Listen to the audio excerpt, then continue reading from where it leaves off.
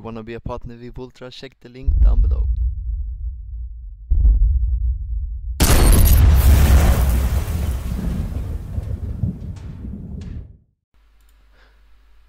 Yo, hello today guys. I'm gonna show you how to start Steam games, Russian Steam games and other stuff. As you see, I made this Steam app ID. This is going from if you go to right click your Steam game and then you go to and find this 209660. When you have found that, and you create an steam_app_id.txt, you copy paste this to your Call of Duty folder, as I have done here. And if we open this, you can see 209660.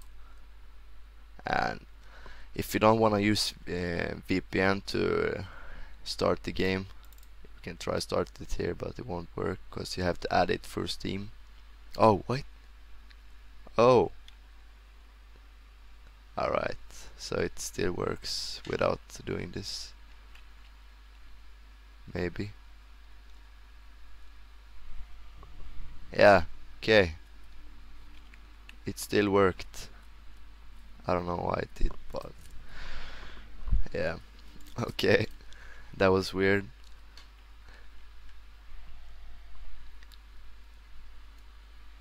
But if you get a warning from Steam, all you have to do is go here, Steam, add a game, add a non-Steam game, browse, and you go search up the game you wanna play. And I'm gonna see if we can find my here.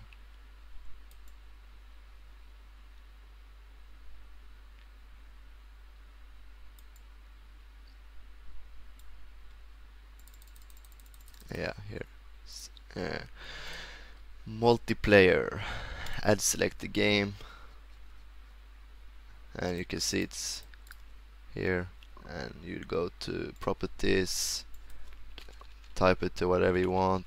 Call of Duty Advanced Warfare